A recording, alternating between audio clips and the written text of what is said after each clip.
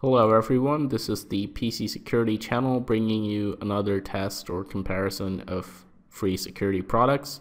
In this test, I'll be comparing 360 and Avast free antivirus. I figured these would be good contenders for finding out which free AV has the best signatures overall. So we're going to do this test in different ways since 360 has multiple engines.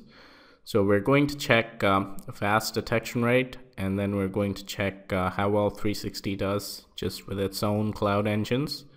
And then we're going to see how well 360 does with the 360 engines plus Avira.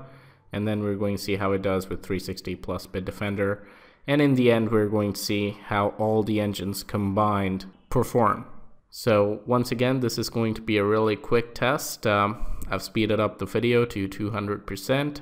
I hope you have fun, and don't get paranoid or anything. It's not some, permanent change in the content of this channel. The usual long reviews will continue as well.